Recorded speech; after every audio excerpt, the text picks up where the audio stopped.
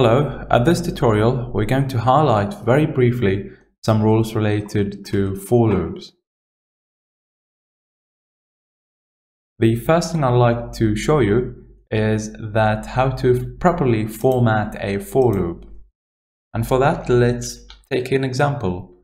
Let's say that I'd like to print a counter value from 1 to 10 using for loops to repeatedly call my printf condition.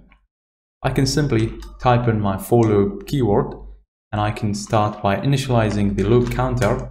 I can use I and set that equal to 1 since I want to print from 1 to 10.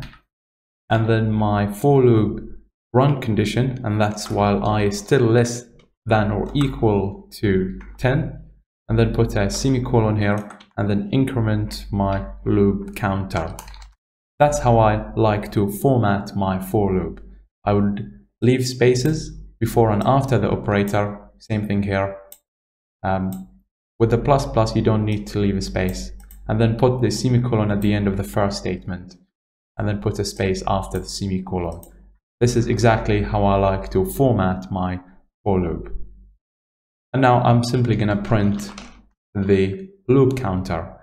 And I can write something like counter is equal to an integer, and add a new line, and I can pass in the loop counter I. Okay, that's how to write a for loop. Now there is a specific rule, specific safety rule for loops, and that is you should never use magic numbers as a for loop counter condition or termination condition.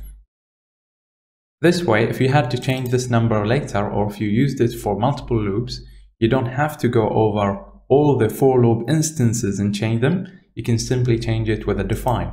So for that, the correct way to do it is to use a define. I can do counter max. I can set this equal to 10. Now a good practice for setting define is to always surround them with brackets. This way, if you had to do any arithmetic here, like maybe 5 times 2, whatever, you're going to be protected all the times, because this is going to guarantee this operation is done first before it gets substituted here in our code. So always put brackets with your define value.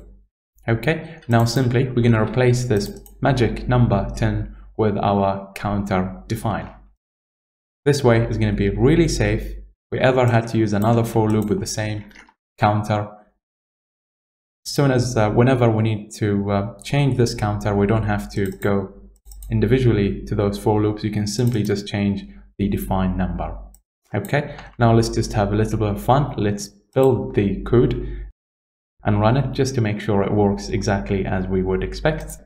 So open the executable file, and exactly this printed the counter from 1 to 10. And that's all I want to show you at this video.